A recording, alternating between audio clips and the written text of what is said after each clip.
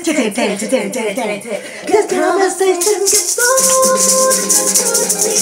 is Darling with realmeaning.info.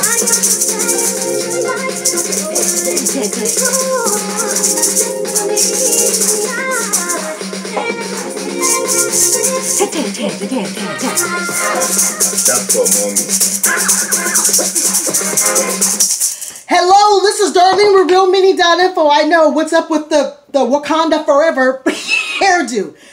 This is, I'm letting my hair grow out, so this is sort of my Florida Evans from Good Times look. JJ! No. Today I'm going to be talking about what is WPA3. Some of you may have heard about WPA, Wi-Fi Protected Access. We're going to go over, I'm going to explain in simple terms what that is. So the name of this video, is what is WPA3 in simple terms. So, but you know how I first do, we get the, I get the evil alligator definition, and then I go to my website and get the nice easy one. So let's get started on that, mate.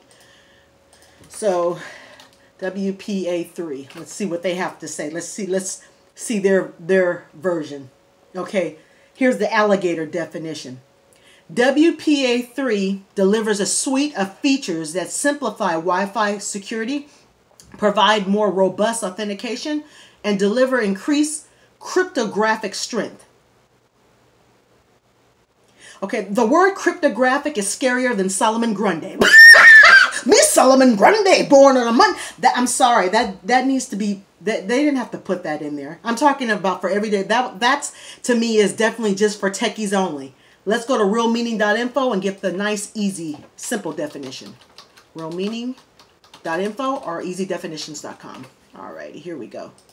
Okay, here's the easy and simple definition of WPA3. WPA3 is the new version of a Wi-Fi network security program. This uses stronger encryption that makes it impossible to hack into your router and Wi-Fi connection.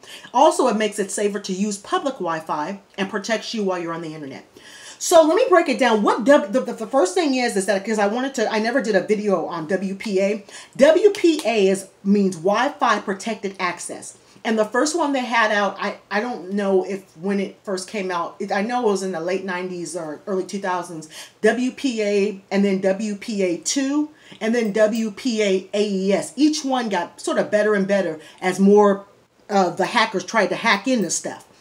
They had to upgrade it. So that's what this is. This is an upgrade from the last version of WPA2, I think it is, or 2 AES, Advanced Encryption Services, I think. So what this does, this WPA3, what it does is it protects you, and it uses, first of all, a stronger encryption. When something is encrypted, that means it's scrabbled. You want it to be like that on the internet.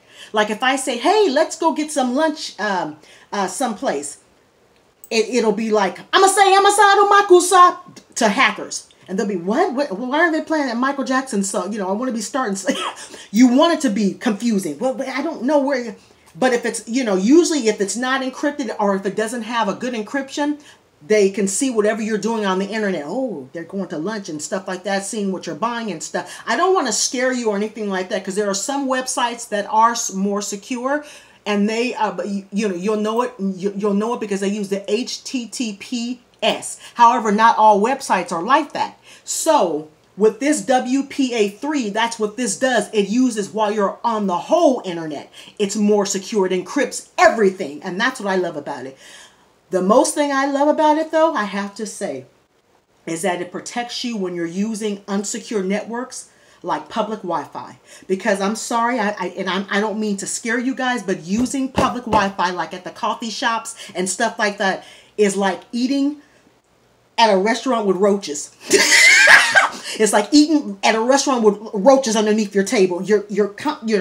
Ow, there's a roach underneath it, stomping like that, killing the roach. I mean, you know what I'm saying?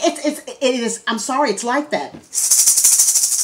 So that's why I love WPA3. It's gonna be out. WPA3.